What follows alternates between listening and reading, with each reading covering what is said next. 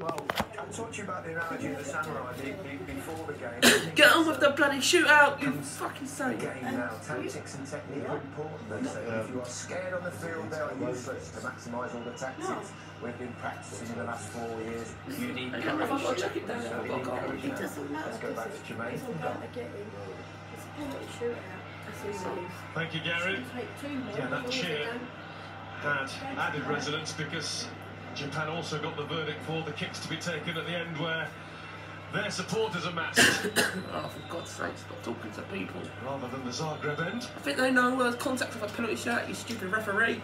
Talk about Croatia's experience, but those two shootouts they won both of at the last World Cup. Only Brozovic, who took a penalty then, is involved in this shootout Just now. glad there won't be 10 minutes of extra time. Modric off, Vida didn't get on.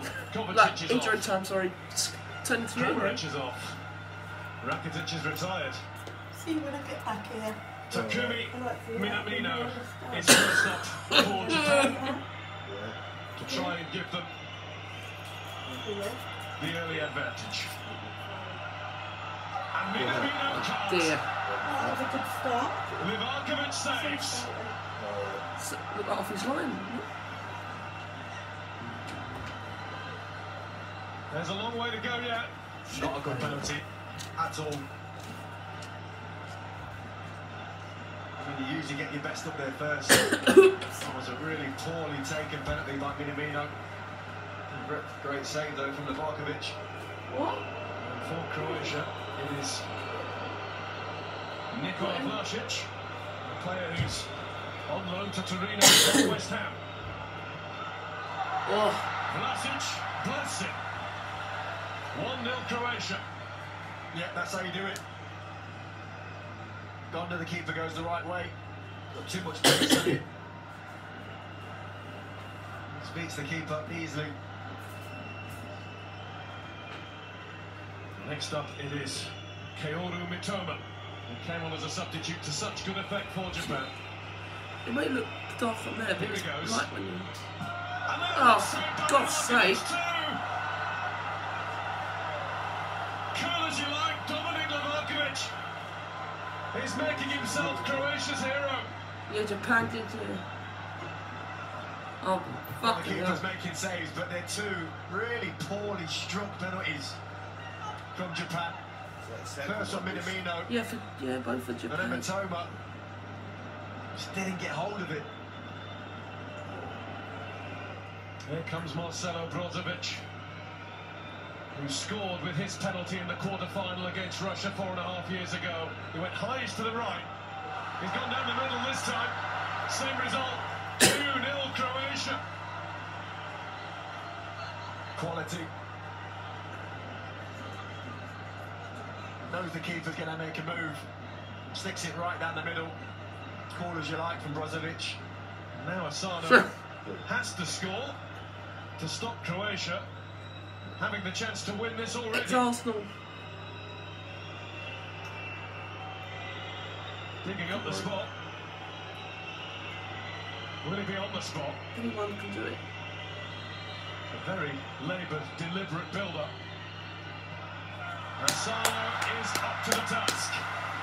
First strike Japan. Of course it's an all It doesn't alter the fact that Croatia are nearly there. And first port of call goes straight to his goalkeeper. Gonda. Asking him to produce something. Convincing penalty, sticks it away. They need the keeper to do them a favour now.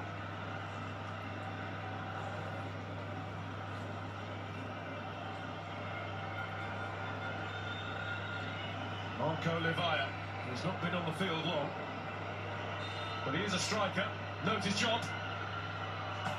Doesn't do his job. So casual. There is still Japanese hope. This is the problem with these casual penalties when you miss them. You don't half look stupid. Just try to trick Gonda.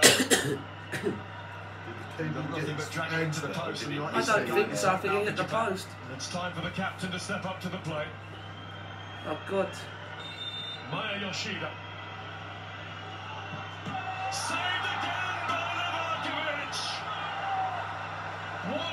for Japan. Awful return. And now Croatia can win it. Well, every penalty they've missed, they're just not hit it properly. Such a poorly struck penalty, just put your foot through it. Even England can take better penalties than this. Brilliant from Livakovic. He's guessed the right way every time, he's making big saves. Mario Pasalic.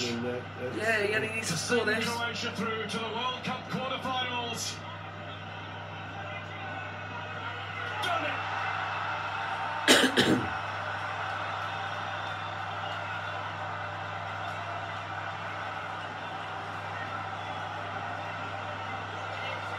It's the usual story for Japan. Sayonara in the last 16. What? Pasalic kept his head. Turning it off, don't worry. Oh, bye.